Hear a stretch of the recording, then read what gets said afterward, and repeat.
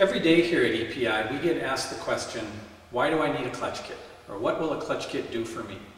I'm going to answer that for you today. See, the manufacturer has a really tough job designing the stock clutching calibrations for their machines.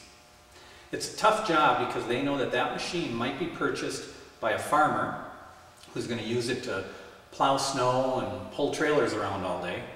Or the same machine might go home with a guy who's going to head right to the mud pit and get it dirty. So you can see that their stock clutching needs to perform adequately across a very wide variety of riding styles and conditions. Well, that's where EPI comes in. We design our clutch kits to perform really well under specific riding styles and conditions and to accommodate the most common changes that we make to our machines. So let's talk about some of those changes. Okay, what's the number one thing that we all change on our machine? We put on larger, more aggressive tires. We all love them, save up our money, we bolt them on, and what we've done is we've added weight and we've added a lot of resistance in the clutching system. The stock clutching is not set up to deal with tires like this. So the end result is you're going to create a lot of belt slip, and that equates into a lot of additional heat under this clutch cover. The belt and our clutches are running way hotter than they're supposed to.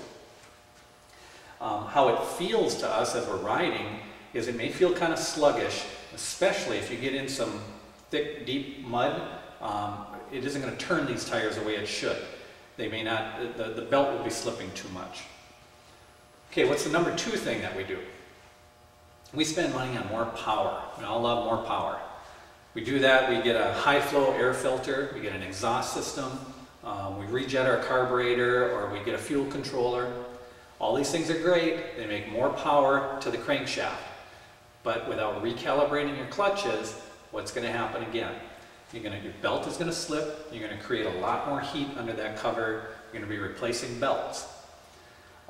Additionally, when you add more power, without re-clutching, your RPM is probably going to go up because the stock clutching calibration is designed to work with stock horsepower. You increase the horsepower without changing the clutching, your RPM is going to go up too high and you'll be out of your power band. A clutch kit from EPI ties all these modifications together, especially when you add more horsepower and put on bigger tires. You've got a recipe for not very good performance there unless you add an EPI clutch kit. Brings it all together. It'll bring your RPM back to where it should be. It's going to reduce or eliminate all the belt slip. So the power that you spent money on is going to get through your drive line, down to the ground, get in the mud. You're going to be able to turn these tires and get yourself out.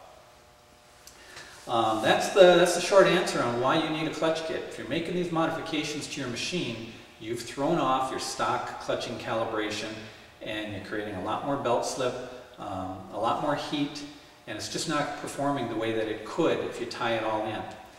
The last thing I want to leave you with is we've talked about tires and exhaust systems and fuel controllers. These things, what do we spend on a set of tires? $600 to $1,000. We might spend $400 to $1,000 on an exhaust system. $200, $300, $400 on fuel controllers and air filters.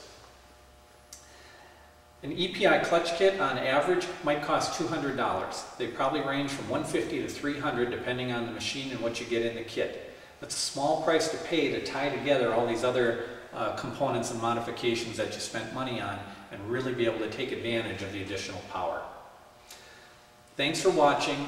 I want you to keep your eyes open on our website because we're going to be adding videos where we go under the covers of the different brands. We understand that some people shy away from installing a clutch kit because they don't know what's under that cover. They've never been into their clutches. So we're going to start going through each brand of machine and get under the cover, show you what's there, and kind of step you through a basic install. Hopefully help you out and answer any questions you have. Again, thanks for watching.